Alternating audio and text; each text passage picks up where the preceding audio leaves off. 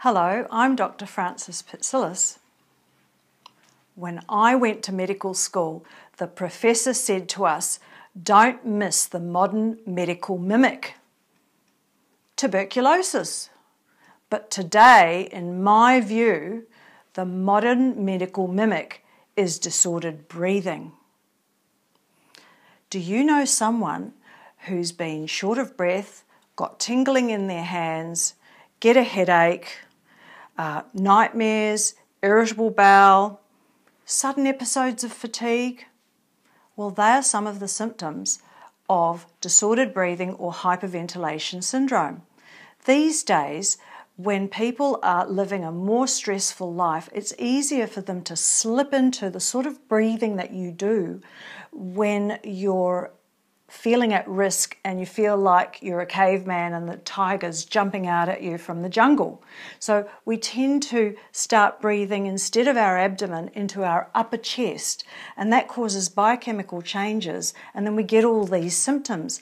Now, in addition to all of this, this can be part of a set of symptoms that people come to me when they have chronic illnesses that can include sleep disturbance, I've mentioned fatigue, even pain can be caused by this condition.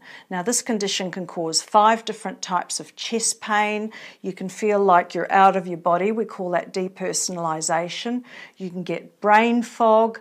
You can get memory problems, cognition, thinking problems. You can get acid reflux, postnasal drip. I even had one patient that was hospitalised for a stroke, but she hadn't had a stroke and she had a normal brain scan.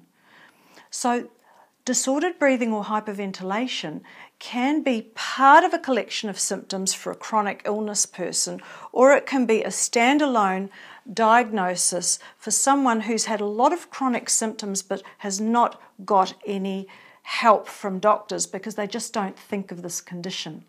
So what's very important is to think of this condition.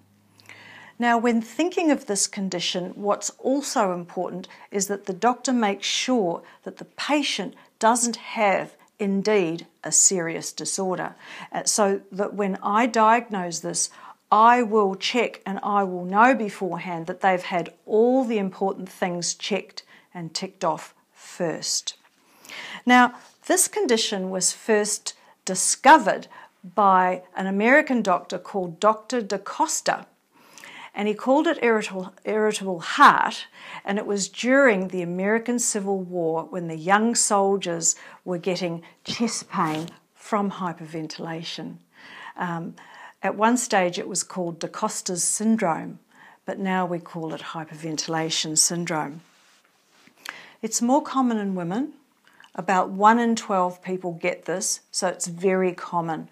And I remember on one particular day I had to pinch myself because I diagnosed it 3 times. So this is how common it is.